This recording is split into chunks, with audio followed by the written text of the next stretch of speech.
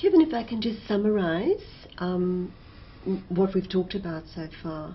So my understanding is that your wife Lydia had felt quite strongly about you coming into therapy, and that you're not quite sure why she's so upset, but you don't want to lose the marriage, and so you just agreed to come along. And so you and Lydia have been married for about 8 years now? Right. Yeah, about 8 years. Yeah, and you've got 2 little ones, a 4-year-old and a 6-year-old? That's right. Yeah, they're both boys? Yes, yeah, that's right. Yeah. When you smile like that, it sounds like it looks like you really enjoy being a dad. Oh, they're good kids most of the time. Yeah. Great Right. boys. So, Kevin, what I need you to do for me is just help me understand some kind of like points that you've made that aren't quite hanging together for me. So, you mentioned earlier on that you and Lydia do a lot of fighting, and it often starts with her actually complaining about you not doing enough around the house or issues like that. And you said that there's kind of quite a bit of shouting that happens between the two of you, and that sometimes there's even a bit of pushing and shoving happening. I mean, sometimes, but Sometimes. it's not that serious. You know, Right, okay.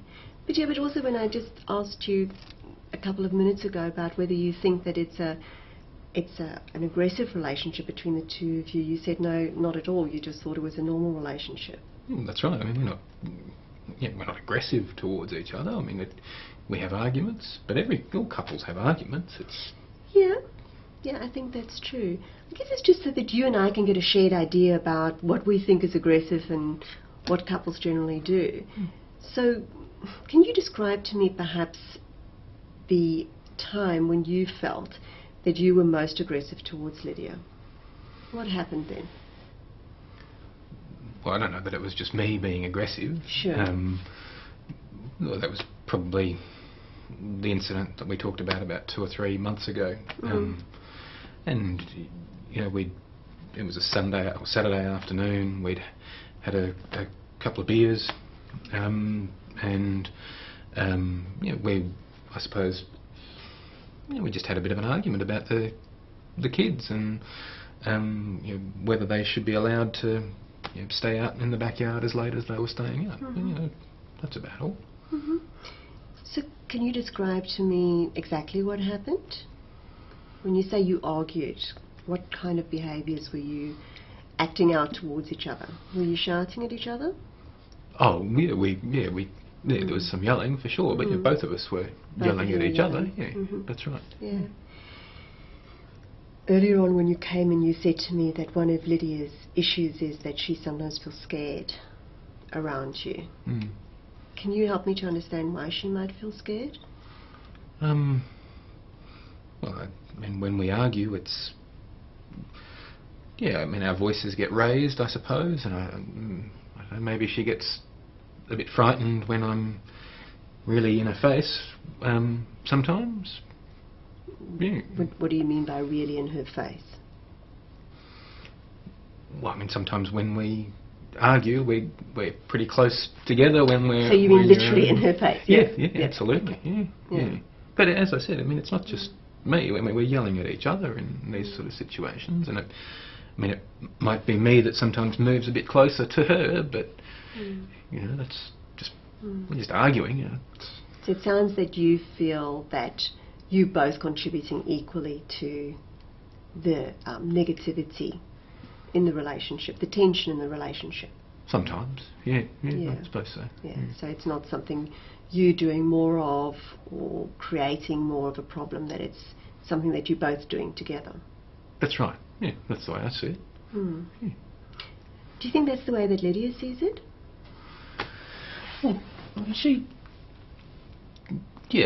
seems to get a bit easily intimidated, I think, sometimes. She's a bit, I don't know, I think she just makes a big deal out of it when it's probably not that much of a big deal, She just thinks that couples should never argue, that the arguments shouldn't kind of go the way that they do. So it doesn't sound like you're scared of her? No. No. So her experience of fear and anxiety is very much hers of your behaviour. Yeah. And she clearly doesn't think that she's making a big deal out of it, because by the sounds of it, she's clearly made an ultimatum of that she is willing to leave and take the 2 boys with her. That's right. Yeah.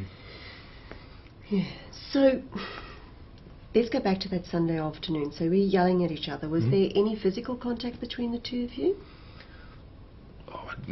Not to start with, but I mean, towards the end, I think when we were really close, you know, there might have been a little bit of pushing and shoving. Yeah.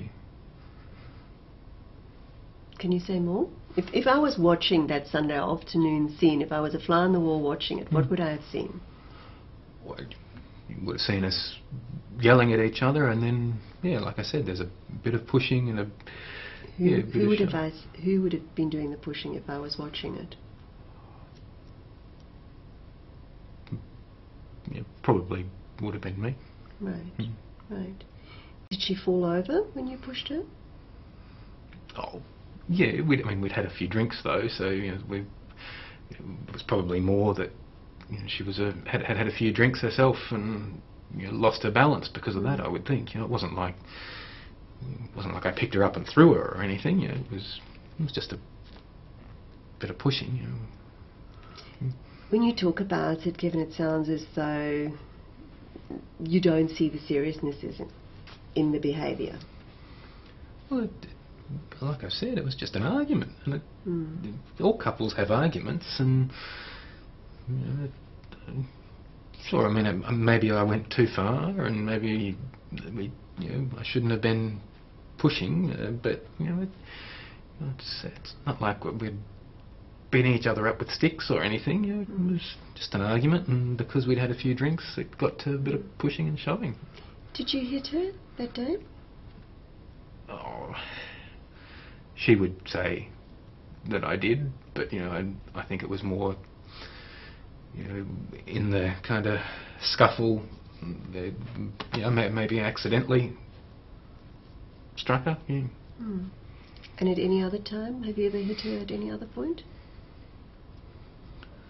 It's not something that happens often. You know, how often would you say it happens? I don't know, a couple of times a year, maybe a bit more. Were the children around on that Sunday afternoon? Yeah. I mean, that's what they were.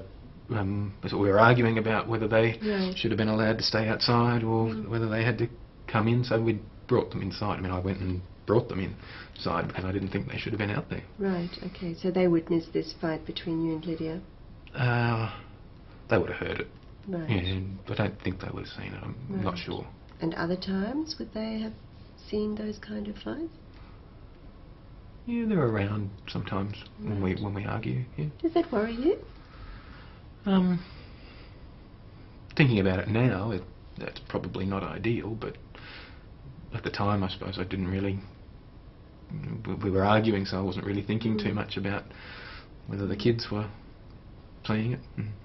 Is that how it happens for you, that you get caught up in the heat of the moment and that you don't think very much about are the kids around, what's happening, those kind of issues? Yeah, that's right.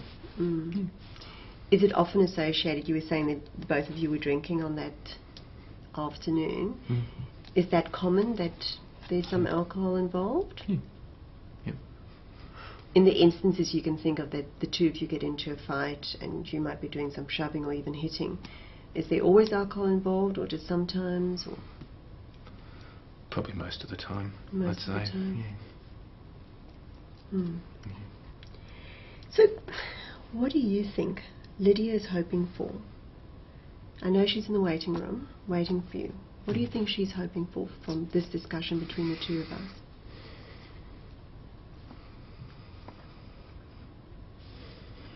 I suppose I think that she just wants us to argue less, and like you said, she gets a bit frightened sometimes with my temper and where it goes. Right. You don't sound completely sure about that.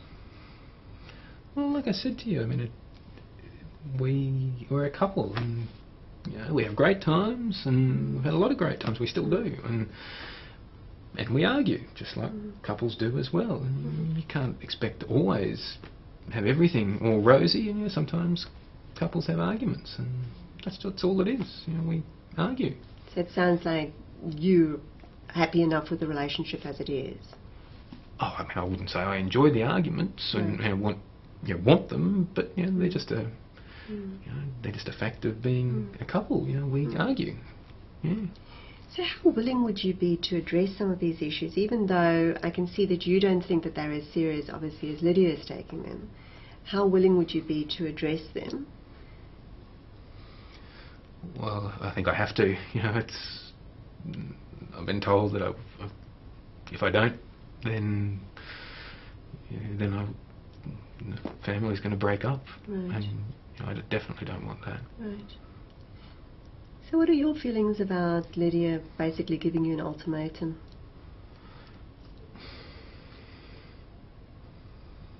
I mean, I stand by what I said before. I think it's just part of being a couple, and I think she's been a little bit over the top by saying that. I mean, sure, we could maybe talk through some of our problems and try and argue a bit less, but I don't know that it needed to be under the threat of taking the boys away and breaking the family up. So there's a fundamental difference between the two of you in terms of how seriously you see your behaviour and the consequences of that.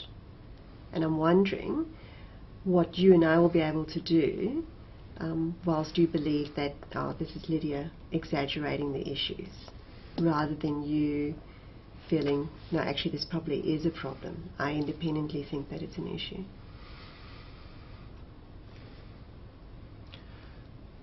Yeah, I'm not sure. I mean, I'm happy to work so that we keep the family together. I'm happy to, try and argue a bit less, and maybe try and make sure that Lydia doesn't get as frightened when we do argue.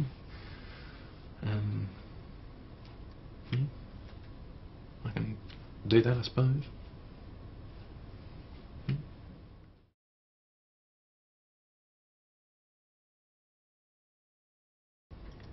This interview with Kevin was really an example of working with a mandated client, and by that we mean a client who probably hasn't come in through their own free will. In this case, his wife, Lydia, made an ultimatum that unless he came into therapy, she would be leaving the relationship.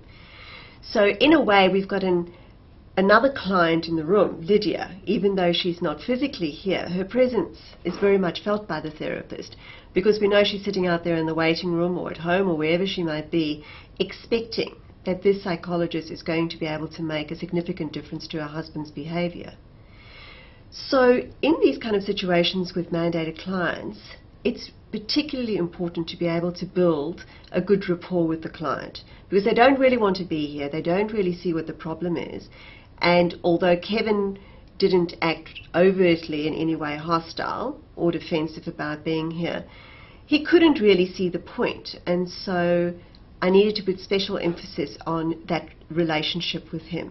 Of course, the issue is that he was behaving in ways as it unfolded during the session that were really quite aggressive and not appropriate. But I was hoping that my judgment of those behaviors would not be overt, so that he felt that I was criticizing him or judging him, because that would be a real risk of him closing down. So what I was trying to do then is build rapport, maintain rapport with him, to not judge him, but at the same time to get as much information as I can. In the back of my mind, I was wondering about what the extent of his aggressive behavior was towards Lydia and the children. And so part of that segment was an example of an exploration of aggressive or domestic violence type of behavior.